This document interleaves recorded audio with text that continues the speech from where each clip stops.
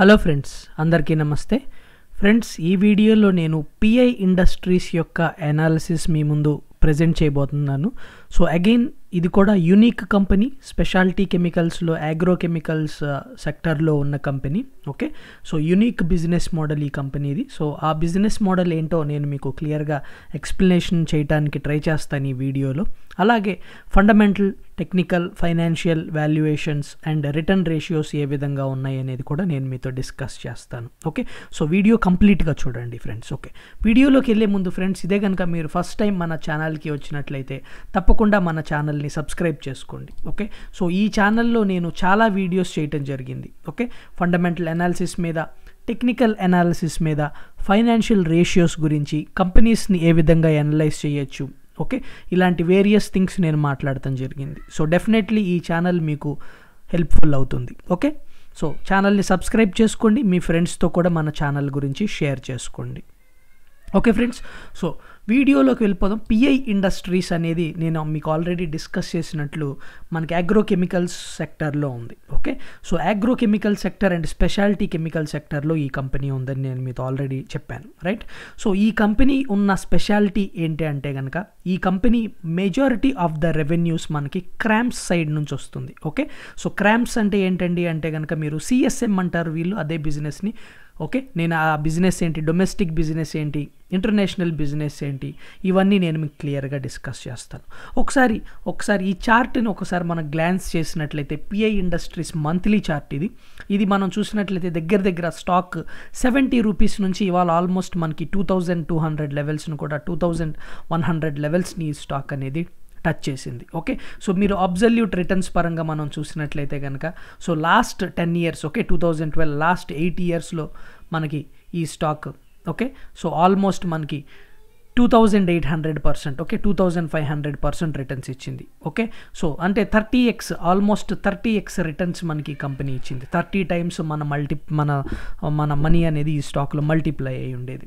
ఇంత ఈ stock at least మనది కాకపోయినా ఈ స్టాక్లో ఇన్వెస్టింగ్ ఎవరైతే ఫస్ట్ నుంచి చేశారో లేకపోతే ప్రమోటర్స్ యొక్క వెల్త్ అనేది ఇలాగ మల్టిప్లై అయ్యింది. సో దీని వెనుకున్న రీజన్స్ అన్నీ నేను మీకు ప్రజెంట్ చేయడానికి ట్రై చేస్తాను.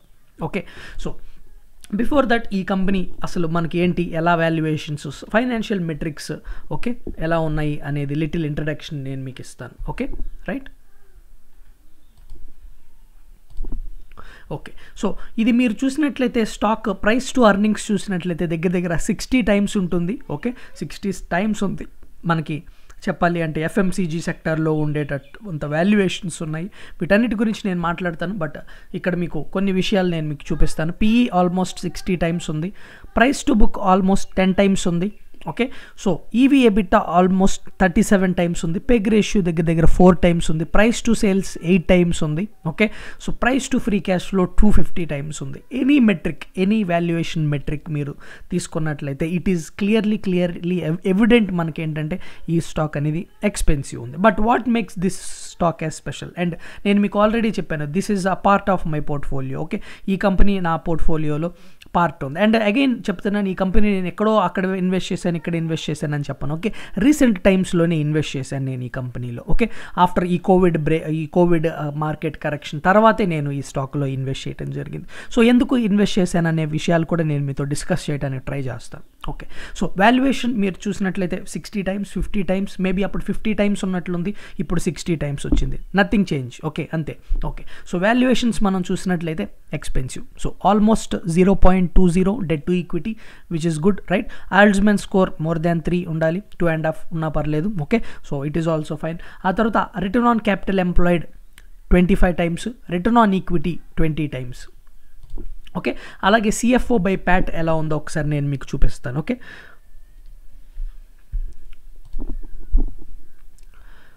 ఓకే, సో ప్రమోటర్ హోల్డింగ్ చూసినట్లయితే దగ్గర 47% ఆఫ్ ప్రమోటర్ హోల్డింగ్ ఉంది. ఓకే, రిటర్న్ రేషియోస్ మనం ఆల్రెడీ చూసాం, 25 టైమ్స్, మోర్ దాన్ 20 ఉంటే నాకు it is happy. Okay, okay, CFO by Pat ఒకటి చూద్దాం. అంటే cash flows, okay, cash flow from operations, profit after tax అనేది ప్రాఫిట్స్ ఏవైతే స్టాక్ జనరేట్ చేస్తున్న ప్రాఫిట్స్ ఏదైతే అవి క్యాష్ ఫ్లోస్గా క్యాష్ ఫ్లో ఫ్రమ్ ఆపరేషన్స్గా అంటే సిఎఫ్ఓగా కన్వర్ట్ అవుతున్నాయా లేదా. సో గ్రేటర్ దెన్ 0.75 ఈ రేషియో అనేది నేను ప్రిఫర్ చేస్తాను. సో ఆల్మోస్ట్ 1 ఉంది, దగ్గర 0.9 ఉంది. సో ఈ రేషియో ప్రకారంగా కూడా మనకి ఫేవరబుల్. అండ్ డెట్ ఎలాగో ఆల్మోస్ట్ 0.2 కాబట్టి no need to worry about interest coverage ratio, debt burden ratio, లేకపోతే ఇతర సాల్వెన్సీ రేషియోస్ గురించి మనం డిస్కస్ చేయాల్సిన పని లేదు, రైట్. ఓకే, ఇప్పుడు నేను ఈ కంపెనీ మీకు గ్రోత్ చూపిస్తాను. ఓకే, సో ఈ కంపెనీ యొక్క గ్రోత్ చూడండి, దగ్గర మనకి more than 10%. Okay, so which I'm looking last 10 ఇయర్స్లో చూసినట్లయితే మనకి మోర్ దాన్ 20% సిఏజిఆర్తో సేల్స్ అనేవి గ్రో అయినాయి. ప్రాఫిట్స్ కన్సిస్టెంట్గా గ్రో అవుతున్నాయి. స్టాక్ ప్రైస్లో అది మనం చూసామంటే రిటర్న్ ఆన్ ఈక్విటీస్ కూడా దగ్గర 20 నుంచి 25 టైమ్స్ మనకి ఈ స్టాక్ ఉంది. ఓకే, సో రీసెంట్ టైమ్స్లో బారోయింగ్స్ చూసినట్లయితే కనుక 508 crores బారోయింగ్స్ ఇంక్రీజ్ అయిన నేను మీకు చెప్తాను ఈ మార్చ్ క్వార్టర్లో వాళ్ళు ఎందుకు బారోయింగ్స్ ఇంక్రీజ్ చేశారు. కమింగ్ టైమ్స్లో కూడా 2020, 2021లో కూడా వీళ్ళు కెపాసిటీ ఎక్స్పాన్షన్ చేస్తున్నారు, న్యూ ప్లాంట్స్. సో అక్విజిషన్స్ కూడా చేస్తుంది ఈ కంపెనీ. ఆ డీటెయిల్స్ కూడా నేను మీతో డిస్కస్ చేస్తాను.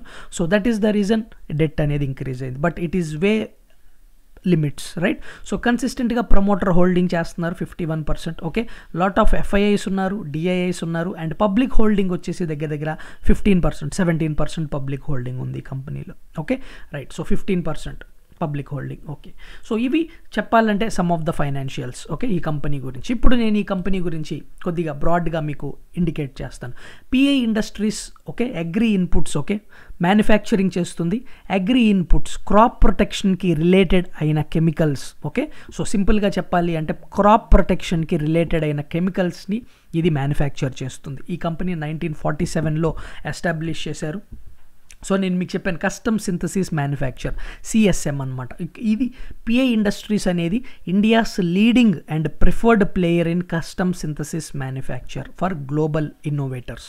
సో ఈ పాయింట్ మీరు గుర్తుపెట్టుకోండి. CSM custom synthesis మ్యానుఫ్యాక్చర్లో, okay, agri సెక్టర్లో కస్టమ్ సింథసిస్ మ్యానుఫ్యాక్చరర్లో ఇది leading player for global innovators. Okay, so ఇదేంటో నేను మీకు ఎక్స్ప్లెనేషన్ ఇస్తాను. 1947, ఓకే, 1947లో ఈ కంపెనీ మనకి స్టార్ట్ చేశారు. ఇది ఇక్కడ 2009 ఫ్రెండ్స్. 2009లో మనకి ఈ కంపెనీలో మయాంక్ సింగల్ అనే ఆయన, ఓకే, సో ఎండి పొజిషన్కి టేక్ ఓవర్ చేశారు. అంతకుముందు వాళ్ళ గ్రాండ్ ఫాదర్ ఈ పొజిషన్స్లో ఉన్నారు. వాళ్ళ గ్రాండ్ ఫాదర్ ఎస్టాబ్లిష్ చేశారు 1947లో ఈ కంపెనీ. ఆ తర్వాత 2009లో మయాంక్ సింగల్ ఈ కంపెనీని టేక్ ఓవర్ చేశారు ఎండి అండ్ సిఇఓగా. అప్పటి నుంచి ఈయన ఫోకస్ అనేది ఎక్స్పోర్ట్స్ బిజినెస్ మీద ఉంది. సో ఎక్స్పోర్ట్స్ బిజినెస్ మీద ఈయన ఫోకస్ వచ్చినప్పటి నుంచి రెవెన్యూస్లో హ్యూజ్ గ్రోత్ అనేది కంపెనీ ఎక్స్పీరియన్స్ అయింది. మయాంక్ సింగల్కి దగ్గర 20 years ఆఫ్ ఎక్స్పీరియన్స్ ఉంది అగ్రోకెమికల్ ఇండస్ట్రీ పైన.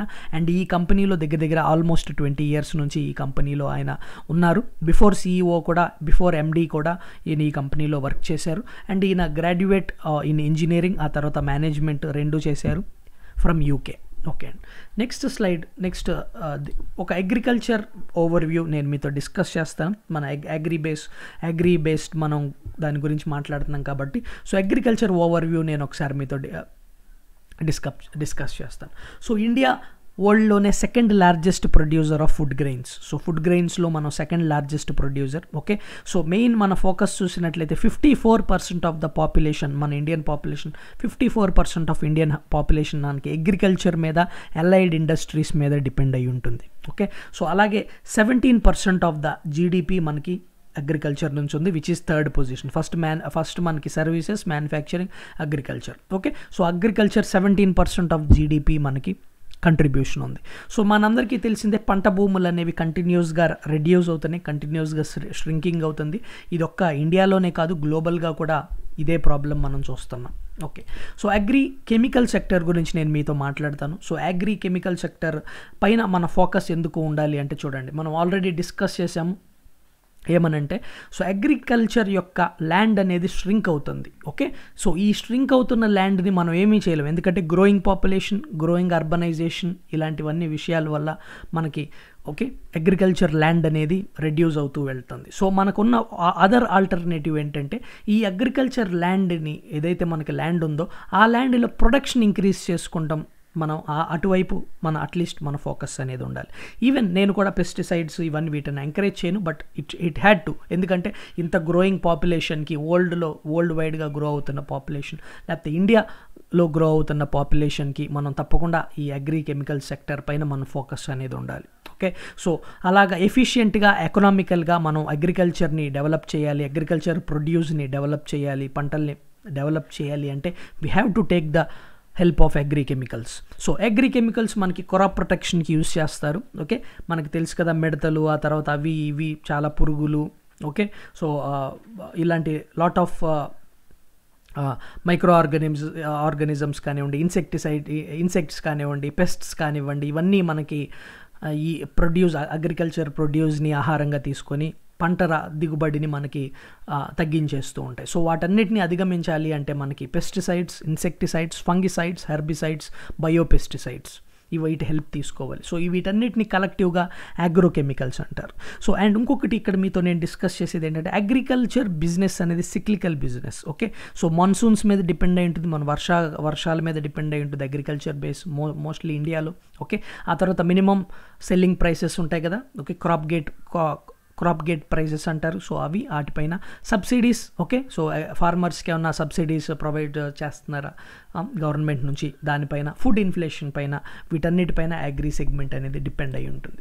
ఓకే, సో లాస్ట్ ఫ్యూ ఇయర్స్గా మనం చూసినట్లయితే ఇండియన్ అగ్రి కెమికల్ బిజినెస్ మనకి లాస్ట్ 14-15 ఓకే 2014 నుంచి 2018 మనకి 4.3%తో CAGRతో గ్రో అయింది. ఓకే, అండ్ 2019-2024 కమింగ్ 5 ఇయర్స్లో ఓకే మనకి 8.1% CAGRతో గ్రో అవుతుంది అని ఎస్టిమేషన్స్. ఓకే, అంటే ఇంతకుముందు వరకు 4%, ఇప్పుడు 8%, ఆల్మోస్ట్ కమింగ్ 5 ఇయర్స్లో మనకి CAGR డబల్ అవుతుందని estimations. Okay, India 5th largest exporter of pesticides. Okay, పెస్టిసైడ్స్లో 5th largest పొజిషన్లో ఉన్నాం. అండ్ కమింగ్ టైమ్స్లో ఈ పొజిషన్ అనేది డెవలప్ అవుతుంది. మనం టాప్ 1 or 2 పొజిషన్స్లోకి మనం ఎంటర్ అవుతాం ఆఫ్టర్ చైనా. ఓకే, సో దానిపైన కూడా గవర్నమెంట్ అనేది ఫోకస్ ఉంది. అండ్ మనం చూసినట్లయితే ఇండియాలో one of the African countries కన్నా లీస్ట్ మనం యూజ్ చేసేది పెస్టిసైడ్స్. ఓకే, సో కేవలం 500 grams 600 grams per hectare మనం పెస్టిసైడ్స్ యూస్ చేస్తున్నాం.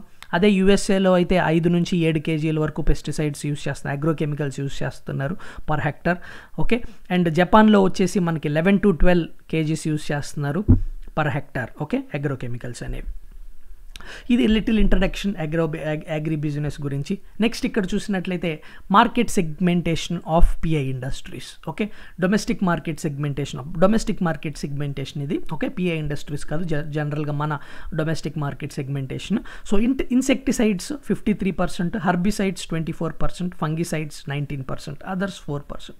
సో మెయిన్లీ మనం ఇన్సెక్టిసైడ్స్, హెర్బిసైడ్స్, ఫంగిసైడ్స్ పైన మన యూజేజ్ ఆఫ్ పెస్టిసైడ్స్ ఉంది. Okay, so business model 2 verticals ఉన్నాయి ఈ కంపెనీకి, పిఐ ఇండస్ట్రీస్కి 2 వర్టికల్స్ ఉన్నాయి. ఒకటి CSM బిజినెస్, నేను ఆల్రెడీ మీతో చెప్పాను, కస్టమ్ సింథసిస్ మ్యానుఫ్యాక్చరింగ్. ఇంకొకటి domestic business. So first custom synthesis manufacturing అంటే ఏంటో నేను మీకు ఎక్స్ప్లెయిన్ చేస్తాను. ఓకే, సింపుల్గా చెప్తాను చూడండి. CSM సర్వీసెస్, దీన్నే క్రామ్స్ అని కూడా అంటారు. ఓకే, ఒక్కసారి నేను మీకు చూపిస్తాను cramps. Okay, this one. So ఇక్కడ చూడండి, India's largest cramps company with 95% revenue from patented products. Okay, so ఇది మనకి పిఐ ఇండస్ట్రీస్ యొక్క capacity. Okay, top 5 అగ్రికెమికల్ distribution companies in India with leading market share. So ఈ డొమెస్టిక్. ఓకే, డొమెస్టిక్ గురించి. So ఈ cramps, ఆ తర్వాత ఈ CSM అంటే ఏంటో నేను మీకు సింపుల్గా చెప్తాను. Okay, so global companies huge R&Ds spend చేస్తూ ఉంటారండి. ఓకే, సో R&D అంటే తెలుసా, రీసెర్చ్ అండ్ డెవలప్మెంట్లో. ఓకే, అగ్రి బేస్డ్ కెమికల్స్, ఇలాంటి పెస్టిసైడ్స్ కానివ్వండి, ఇన్సెక్టిసైడ్స్ కానివ్వండి, ఇలాంటి వాటిని డెవలప్ చేస్తూ గ్లోబల్ కంపెనీస్ లైక్ మనకేంటంటే డూపాంట్ అని చెప్పి, ఆ తర్వాత BASF అని చెప్పి, ఆ తర్వాత కుమాయ్ అని చెప్పి, ఇవి Japanese company కుమాయ్. Okay, DuPont, BASF వీళ్ళందరూ ఏం చేస్తారంటే కోట్లు ఖర్చు పెట్టి, R&Dలో కోట్లు ఖర్చు పెట్టి ఒక ఫార్ములేషన్ని తయారు చేస్తారు. ఓకే, సో దగ్గర మీకు చెప్పాలంటే $250 million అవుతుంది ఒక ఫార్ములేషన్ తయారు చేయటం అంటే. సార్ ఫార్ములేషన్ అంటే ఏంటి? ఫార్ములేషన్ అంటే ఏదైతే మీరు పెస్టిసైడ్స్లో యూస్ చేస్తున్నారో, ఓకే, ఆ పెస్టిసైడ్స్ ఒక కెమికల్ కాంపోజిషన్ కదా, ఆ కెమికల్ కాంపోజిషన్ని డెవలప్ చేయడానికి. ఓకే, సో ఇంత హ్యూజ్ అమౌంట్స్ ఆఫ్ మనీని వీళ్ళు ఇంత R&Dలో ఇన్వెస్ట్మెంట్ చేసి ప్రొడక్ట్ని డెవలప్ చేస్తారు. ఓకే, ఒక మాలిక్యూల్ని డెవలప్ చేస్తారు. ఇప్పుడు ఈ మాలిక్యూల్ని మనం లార్జ్ స్కేల్లో డెవలప్ చేయాలి, లార్జ్ స్కేల్లో మ్యానుఫ్యాక్చర్ చేయాలి, రైట్? సో ఈ లార్జ్ స్కేల్ మ్యానుఫ్యాక్చరింగ్ అనేది వాళ్ళకి అంత ఎకనామికల్ కాదు. ఎందుకంటే ఒకటి లేబర్ కాస్ట్ కావచ్చు, ప్లాంట్ సెటప్ కావచ్చు, లేకపోతే ఎన్వైర్మెంటల్ రెగ్యులేషన్స్ కావచ్చు, లేకపోతే వాళ్ళ ఫోకస్ అనేది R&D పైనే ఉండొచ్చు. ఓకే, కానీ వీళ్ళు మాలిక్యూల్ని డెవలప్ చేశారు, కానీ వీళ్ళు మ్యానుఫ్యాక్చర్ చేయాలనుకోవట్లేదు. సో వీళ్ళు ఏంటంటే వేరే వాళ్ళకి మ్యానుఫ్యాక్చరింగ్ ఇస్తున్నారు. So that is custom synthesis manufacturing or cramps అని కూడా అంటారు. ఓకే, అర్థమైందా? వీళ్ళు మాలిక్యూల్ డెవలప్ చేసి పిఐ ఇండస్ట్రీస్ లాంటి కంపెనీస్కి ఇచ్చి మీరు దీన్ని మ్యానుఫ్యాక్చర్ చేయండి అంటారు. So that is CSM. So అలాంటి CSM బిజినెస్ నేను ఫస్ట్ పాయింట్లో మీకు చెప్పాను. Pi industries is the preferred player. Okay, ఇండియాలో preferred player is pi industries. Okay, so ఇక్కడ అడగచ్చు మీరు, సార్ ఇంత హ్యూజ్ అమౌంట్స్ ఆఫ్ మనీ వీళ్ళు ప్రొడక్ట్కి డెవలప్ చేసి అది పిఐ ఇండస్ట్రీస్ చేతిలో ఎందుకు పెట్టచ్చు? ఫస్ట్ థింగ్, పిఐ ఇండస్ట్రీస్ పైన వాళ్ళకి పిఐ ఇండస్ట్రీస్ ఒక లెగసీ కంటిన్యూ అవుతుంది. ఓకే, ఆల్మోస్ట్ 60-70 ఇయర్స్ నుంచి రిలేషన్స్తో ఉంది ఈ కంపెనీస్కో.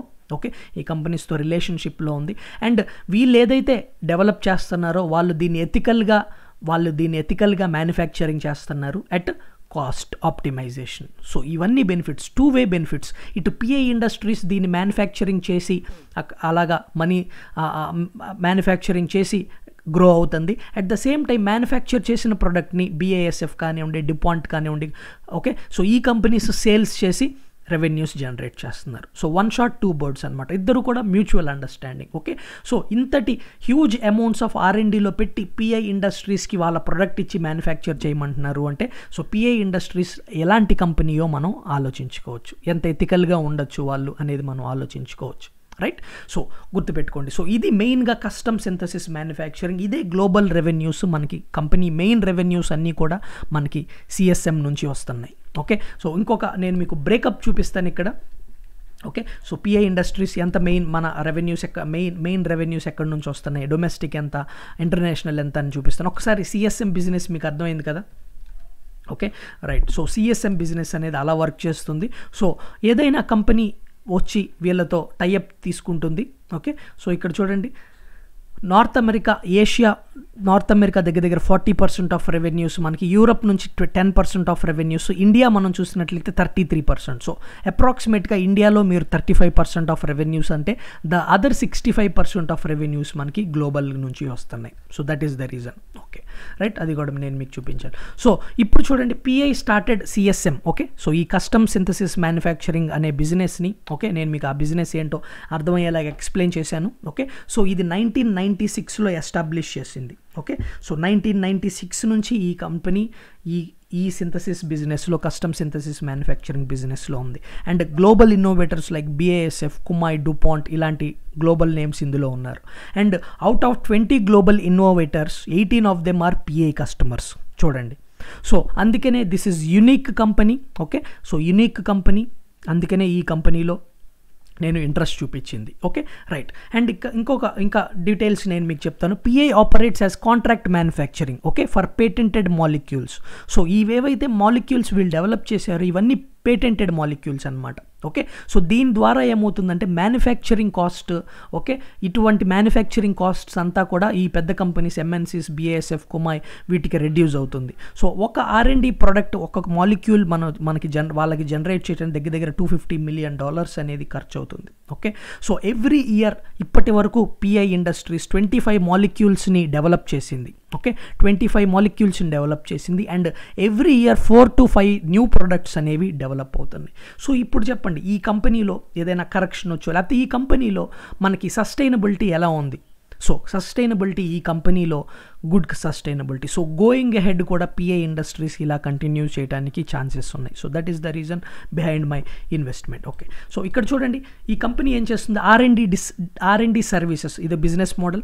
R&D services, for example BASF, కుమాయ్, Dupont లాంటి కంపెనీస్ R&D చేస్తాయని చెప్పాం కదా, ఆ R&Dలో కూడా వాళ్ళకి హెల్ప్ చేస్తాయి. Like target discovery, molecule design, library synthesis, okay, biological evolution, అక్కడ కూడా వాళ్ళకి హెల్ప్ చేస్తుంది. CSM సర్వీసెస్లో కూడా వాళ్ళకి హెల్ప్ చేస్తుంది. CSM సర్వీసెస్లో మనకి ప్రొడక్ట్ డెవలప్మెంట్ ఉంటుంది, మ్యానుఫ్యాక్చరింగ్ ఉంటుంది, స్కేలప్ ఉంటుంది. అంటే ఈ ప్రొడక్ట్ డెవలప్మెంట్లో వాళ్ళకి హెల్ప్ చేస్తుంది, మ్యానుఫ్యాక్చర్ చేస్తుంది, దానికి bulk manufacturing, plant design, detailed engineering, scale up. Okay, so స్కేలప్లో ఏమవుతుంది, ప్రాసెస్ ఆప్టిమైజేషన్, ఇలాంటి స్టెప్స్ ఉంటాయి. ఇవి సిఎస్ఎం సర్వీస్. అండ్ డిస్ట్రిబ్యూషన్ కూడా చేస్తుంది. సిఎస్ఎం నుంచి వీళ్ళు మ్యానుఫ్యాక్చర్ చేసిన తర్వాత ఇండియా లాంటి కంట్రీస్లో డిస్ట్రిబ్యూషన్ కూడా చేస్తుంది. మ్యానుఫ్యాక్చరింగ్ లార్జ్ స్కేల్, ఆ తర్వాత marketing and distribution, evaluation and trials. Okay, trials చేస్తారు కదా, ఎవాల్యుయేషన్స్ చేస్తారు కదా, test reports, and registration in India. అర్థమైందండి? ఫర్ ఎగ్జాంపుల్ డుపాంట్ అనే కంపెనీ ఒక ఫార్ములేషన్ని డెవలప్ చేయాలనుకుంటుంది. పిఐ ఇండస్ట్రీస్ R&D సర్వీసెస్లో వాళ్ళకి హెల్ప్ చేస్తుంది. సిఎస్ఎం సర్వీసెస్లో ఒక ప్రోడక్ట్ని డెవలప్ చేస్తుంది, మ్యానుఫ్యాక్చర్ చేస్తుంది, స్కేలప్ చేస్తుంది. మ్యానుఫ్యాక్చరింగ్ చేసిన తర్వాత మార్కెటింగ్ అండ్ డిస్ట్రిబ్యూషన్ చేస్తుంది, ఎవాల్యుయేషన్ అండ్ ట్రయల్స్ చేస్తుంది, ఇండియాలో ఇండియాలో రిజిస్ట్రేషన్కి కూడా హెల్ప్ చేస్తుంది. సింపుల్గా నేను మీకు ఎక్స్ప్లెనేషన్ ఇచ్చాను, రైట్? సో ఫ్రెండ్స్, ఇప్పటి వరకు మీకు నేను ఈ చెప్పే ఇన్ఫర్మేషన్ మీకు హెల్ప్ఫుల్ అయ్యింది అంటే కనుక తప్పకుండా ఆ వీడియోని లైక్ చేయండి. ఓకే, సో నేను క్లియర్గా అండర్స్టాండ్ చేసుకున్న మోడల్ని నేను మీకు ప్రజెంట్ చేస్తున్నాను. Okay, so this is all hard work. So little appreciation please, నాకు ఈ వీడియోని లైక్ చేయండి తప్పకుండా, right? So 25 molecules already establish commercial సైడ్లో మ్యానుఫ్యాక్చరింగ్ చేసింది, ఆల్రెడీ కంప్లీట్ చేసింది, and every year 4 to 5 new ప్రొడక్ట్స్ని add చేస్తుంది, right? Okay, so business model మనం ఆల్రెడీ డిస్కస్ చేసాం. So domestic, that is global business మనకి కంటిన్యూస్గా గ్రో అయ్యే బిజినెస్, గుర్తుపెట్టుకోండి. అండ్ డొమెస్టిక్ సైడ్లో మనకి 10,000 ఛానల్ పార్ట్నర్స్ ఉన్నారు, మోర్ దెన్ 85,000 రిటైల్ పాయింట్స్ ఉన్నాయి, third largest player in domestic markets. Okay, top 5 to 6 products contribute 60% of the sale. Okay, so top 5 to 6 products మనకి 50% of the సేల్స్ని develop చేస్తుంది. Okay, pi ఇప్పుడు for example జపాన్లో ఏదైనా rice మీద ఏదైనా product ఉందనుకోండి, so వాళ్ళ దగ్గర నుంచి ఆ ప్రొడక్ట్ తీసుకొని ఇండియాలో సేల్ చేయటం కూడా ఈ కంపెనీ చేస్తుంది, which is example. So pi launched nominee gold అనేది రైస్ హెర్బిసైడ్. సో 2010లో ఈ ప్రోడక్ట్ లాంచ్ చేసింది. ఆ product ఎవరిదంటే కుమై జపాన్ది. Okay, right? So CSM business highlights నేను మీకు చెప్తాను. ఓకే, పిఐ ఇండస్ట్రీస్ కొన్ని ఇంపార్టెంట్ మెథడ్స్ కొన్ని ఇంపార్టెంట్ ఈ కంపెనీకి ఉన్న ఫేవరబుల్స్ నేను మీకు చెప్తాను. ఈ ఏదైతే రా మెటీరియల్ ప్రైసెస్లో వాలటైలిటీ ఉందో అది కస్టమర్స్కి పాస్ ఆన్ చేయగలుగుతుంది. And no other player like pi industries. So pi industries ఏదైతే వర్క్ చేస్తుందో అగ్రోకెమికల్స్లో, అవి మిగతా కంపెనీస్ చాలా తక్కువ, అలాంటి కంపెనీస్ లేవనే చెప్పుకోవచ్చు. సో సిమిలర్ ఇదేంటంటే సువెన్ లైఫ్ సైన్సెస్, సో ఇప్పుడు సువెన్ ఫార్మస్యూటికల్స్ ఎందుకు, సువెన్ ఫార్మస్యూటికల్స్, దివీస్ ల్యాబ్స్ లాంటి కంపెనీ అనమాట. ఫార్మాలో అవి ఎలాగో ఇది అగ్రికెమికల్స్లో అలాగా. ఓకే, సో నెక్స్ట్ కమింగ్ టైమ్స్లో ఈ కంపెనీ ఆల్రెడీ మనకి 1000 crore 2020లో 1000 crore కెపాసిటీ ఎక్స్పాన్షన్ చేసింది. ఓకే, అండ్ 2021లో కూడా ఈ company 600 crore capacity utilisation increase చేస్తుంది, అంటే కెపాసిటీలో క్యాపిటల్ వర్క్లో ఇన్వెస్ట్ చేస్తుంది. సో దీని ప్రకారంగా మనం average asset turn over ratio మనం చూసినట్లయితే 1.5 times ఉంది. సో దీని ప్రకారంగా కమింగ్ 3 to 5 ఇయర్స్లో మనకి రెవెన్యూస్ అనేవి డబుల్ అవడానికి ఛాన్సెస్ ఉన్నాయి. సో పిఐ ఇండస్ట్రీస్ ఇప్పుడు ఎంత రెవెన్యూస్ చేస్తుందో చూద్దాం. దగ్గర 3,700 crores రెవెన్యూస్ జనరేట్ చేస్తుంది. సో రానున్న 3 to 5 ఇయర్స్లో ఈ రెవెన్యూస్ అనేవి మనకి డబుల్ అవుతుంది. ఓకే, సో ఇప్పుడున్న EPS 36, మేబీ అప్పుడు మనకి ఇదే ఆపరేటింగ్ ప్రాఫిట్ మార్జిన్స్ ఉంటే అప్పుడు మనకి 70 earning per share అవుతుంది. ఓకే, సో ఇవాళ స్టాక్ ప్రైస్ ఫర్ ఎగ్జాంపుల్ ఎగ్జాంపుల్గా చెప్తున్నాను, ఇది ఇలాగే మనం క్యాలిక్యులేట్ చేయాలి, ఇలా నేను మిమ్మల్ని కన్విన్స్ చేయడానికి ఏమీ కాదు. ఓకే, గుర్తుపెట్టుకోండి, సింపుల్గా ఉండటానికి. సో ఒకవేళ ఈ అర్నింగ్ పర్ షేర్ అనేది డబుల్ అయింది అనుకోండి, స్టాక్ ప్రైస్ 2000 divided by 70 ఒకవేళ అనుకుంటే కనుక మనకి ఈ స్టాక్ PE వచ్చేసి 30 అవుతుంది. ఇవాళ 60 ఉన్న PE సేమ్ ప్రైస్లో 5 years తర్వాత మనకి 30 PE అవుతుంది. సో మేబీ ఇది ఇంకొక రీజన్ నేను స్మాల్ ఇన్వెస్ట్మెంట్స్ చేయడం, బట్ మార్కెట్స్ కరెక్ట్ అయినప్పుడల్లా ఇలాంటి కంపెనీస్లో యాడ్ చేసుకుంటూ వెళ్తే బాగుంటుంది. Okay, so that is the reason. So coming 5 years view, 3 years view ఉంటే మీకు ఇదే ప్రైస్ సేమ్ మనకి ఇదే సేల్స్ డబల్ అయ్యి అర్నింగ్ పర్ షేర్ డబల్ అయితే మీకు దగ్గర అప్పుడు ఈ స్టాక్ 30 PEలో ఉంటుంది. Okay, but again market correct అయినప్పుడు 1500 లేకపోతే 1000 లెవెల్స్లో ఒకవేళ 1000 లెవెల్స్లో 1200 లెవెల్స్లో ఈ స్టాక్ కనుక మీకు వస్తే కనుక, ఓకే, సింపుల్ క్యాలిక్యులేషన్ వేసి చూపిస్తాను. 1200 లెవెల్స్ మీ యావరేజ్ ప్రైస్, లేకపోతే ఇంతకు ముందు నుంచి మీరు ఇన్వెస్ట్ చేస్తున్నారు, మీ యావరేజ్ ప్రైస్ 1200 ఉంది. సో ఇప్పుడు కమింగ్ 5 yearsలో మీకు EPS అనేది డబుల్ అవుతుంది కాబట్టి 70 EPS ఉందనుకోండి. సో అప్పుడు మీకు ఈ స్టాక్ దగ్గర దగ్గర 17 PEతో లభ్యం అవుతుంది. ఓకే, సో ఏం చెప్తాను నేను కన్వే చేయడానికి అర్థమైందా? సో అది ఆ రీజన్స్తో ఈ స్టాక్లో ఇన్వెస్ట్మెంట్స్ అనేది చేయడం జరిగింది. ఓకే, నెక్స్ట్ థింగ్, సో ఇంకా పిఐ ఆర్డర్ బుక్లో దగ్గర 1.5 బిలియన్ డాలర్ ఆర్డర్ బుక్ ఉంది. So which is coming in next 4 to 5 ఇయర్స్లో వాళ్ళు దాన్ని ఎగ్జిక్యూట్ చేస్తారంట. So that is also positive for us, right? So ఇవి some of the business highlights. ఆ తర్వాత ఓకే కొన్ని నెగిటివ్స్ కూడా ఉంటాయి ఈ కంపెనీస్కి. ఓకే, ఈ పేటెంటెడ్ ప్రొడక్ట్స్ ఏవైతే ఉంటాయో ఆ పేటెంటెడ్ ప్రొడక్ట్స్ కనుక కంపెనీ ఆ పేటెంట్ రైట్స్ అయిపోతే కనుక ఓకే, సో ఆ తర్వాత అందరూ కూడా అదే ప్రొడక్ట్ మ్యానుఫ్యాక్చర్ చేస్తారు. అలాంటప్పుడు వీళ్ళకి బిజినెస్ అనేది ఎఫెక్ట్ అవుతుంది. బట్ డొమెస్టిక్ బిజినెస్ మాత్రమే అది, ఎందుకంటే డొమెస్టిక్ బిజినెస్లో కేవలం 35% ఆఫ్ ద రెవెన్యూస్ వస్తున్నాయి. అవైలబిలిటీ ఆఫ్ రా మెటీరియల్స్ ఒకటి ప్రాబ్లం. ఇంతకుముందు చైనా మీద 30-40% ఆఫ్ టైం 30-40% ఆఫ్ రా మెటీరియల్స్ కోసం చైనా మీద డిపెండ్ అయ్యేది. ఇప్పుడు బ్యాక్వర్డ్ ఇంటిగ్రేషన్ వల్ల కేవలం 15% ఆఫ్ రా మెటీరియల్స్ కోసమే చైనా పైన డిపెండ్ అవుతుంది. ఓకే, అండ్ గోయింగ్ అహెడ్ ఈ కంపెనీ ఫార్మా అండ్ స్పెషాలిటీ కెమికల్స్లో కూడా ఇలాంటి సిఎస్ఎం బిజినెస్ని ఓకే ఇంప్లిమెంట్ చేయాలని చూస్తుంది, which is very positive for this company. Okay, so అలాగే ఒక రీసెర్చ్ రిపోర్ట్ ఉంది, దీని గురించి మనం డిస్కస్ చేసాం. ఓకే, ఆల్మోస్ట్ ఈ ప్రజెంటేషన్లో కూడా నేను మీతో డిస్కస్ చేశాను. అండ్ ఒక రీసెర్చ్ రిపోర్ట్ ఉంది, ఈ రీసెర్చ్ రిపోర్ట్ ప్రకారం కూడా స్టాక్ అనేది నేను కొన్ని పాయింట్స్ ఇక్కడ నేను మీకు చూపిస్తాను. సో కంపెనీ ఐసాగ్రో ఏషియా అనే కంపెనీని మనకి అక్వైర్ చేసింది. సో దీని ద్వారా కూడా ఈ company okay additional manufacturings capacity అవైలబుల్గా ఉంటుంది. అండ్ దీనివల్ల supply of products okay, so ఏదైతే ఉందో సప్లై చైన్ అనేది డీరిస్కింగ్ చేసుకున్నారు ఈ కంపెనీ. ఓకే, సో ఐసాగ్రో ఏషియా అనేది రీసెంట్ అక్విజిషన్. ఓకే, దానివల్ల కూడా ఈ కంపెనీకి చాలా హెల్ప్ అయింది. ఓకే, సో 5 years మనం లాస్ట్ 5 years మనం చూసినట్లయితే రెవెన్యూస్ మనకి 10%తో గ్రో అయినాయి. ఓకే, అండ్ ఇక్కడ మనం చూసినట్లయితే ఎబిటా దగ్గర 15%తో గ్రో అయింది. ఓకే, మేనేజ్మెంట్ దగ్గర లాస్ట్ కమింగ్ ఇయర్స్లో 20% గ్రోత్ అనేది రావచ్చు అని మేనేజ్మెంట్ చెప్తున్నారు. ఓకే, సో ఈ టెక్నికల్ లెవెల్స్లో చూసినట్లుగా మనం ఫండమెంటల్స్ అన్నీ నేను మీతో క్లియర్గా డిస్కస్ చేశాను. టెక్నికల్స్ చూద్దాం ఒకసారి. స్టాక్ మీరు చూసినట్లయితే clear up trend. Okay, so lower time ఫ్రేమ్స్లోకి వెళ్తాను. లోవర్ టైం ఫ్రేమ్స్లో స్టాక్ ఒకవేళ మీకు ఏ లెవెల్స్ ఇస్తే మీకు బాగుంటుంది ఎంట్రీకి అని చెప్పి. సో పిఐ ఇండస్ట్రీస్ ఇంతకుముందు నేను మీతో పోర్ట్ఫోలియో వాళ్ళతో డిస్కస్ చేసిన టెక్నికల్ అనాలిసిస్ వాళ్ళతో డిస్కస్ చేశాను. Around this level is breakout. Okay, so ఒకసారి చార్ట్ మనకి ఇక్కడ ఉందో లేదో చూస్తాను. Okay, it's okay, pi industries no problem. But ఇక్కడ చూడండి this is breakout. So same levels ఒకవేళ స్టాక్ అనేది 1650 లెవెల్స్ ఓకే 1650 1700 లెవెల్స్ వస్తే మళ్ళీ ఇంకొక ట్రెంచ్ ఆఫ్ ఇన్వెస్ట్మెంట్స్ చేసుకోవడానికి చాలా బాగుంటుంది. ఓకే, స్టాక్ ప్రస్తుతానికి నియర్ టర్మ్లో చూసినట్లయితే 1400s వెరీ స్ట్రాంగ్ సపోర్ట్స్. ఒకవేళ 1400స్కి ఎనీ రీజన్ స్టాక్ వస్తే కనుక 1400s 1450 1500s స్టాక్ మనం అక్యుములేషన్కి వెరీ గుడ్ ఉంటుంది. బట్ స్టాక్ అనేది అన్లైక్లీ. సో ఈ లెవెల్స్కి రావటం అనేది చాలా కష్టం. 1000 లెవెల్స్ విచ్ ఆర్ హియర్, ఈ levels pre Covid levels. So ఈ లెవెల్స్కి రావటం అనేది కష్టం. ఒకవేళ వస్తే బై ఛాన్స్ ఎనీ మార్కెట్ ఏదైనా 1000 లెవెల్స్ కనుక ఈ స్టాక్లో ప్రొవైడ్ చేస్తే ఆల్మోస్ట్ 50% కరెక్షన్ ఫ్రమ్ అక్కడ నుంచి పై నుంచి.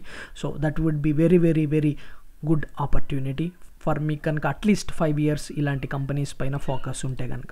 సో ఓవరాల్గా నేను మీకు చెప్పాను, ఓవరాల్గా ఇది మీరు చూసినట్లయితే 1000 లెవెల్స్ అనేది ఈ స్టాక్కి very good support levels. Okay, ఓవరాల్గా ఈ స్టాక్ గురించి ఫండమెంటల్స్ డిస్కస్ చేసాం, వాల్యుయేషన్స్ మనం డిస్కస్ చేసాం, రిటర్న్ రేషియోస్ గురించి మనం డిస్కషన్ చేసాం, టెక్నికల్ అనాలిసిస్ ఏ లెవెల్స్లో ఈ కంపెనీ అవైలబుల్గా ఉంటే బాగుంటుంది, and SIP. Okay, so SIP every month మీరు ఇన్వెస్ట్ చేయాలనుకుంటే మీ కెపాసిటీ ప్రకారంగా 1 షేర్ 2 షేర్లు ఇలా కొనుక్కుంటూ వెళ్ళొచ్చు.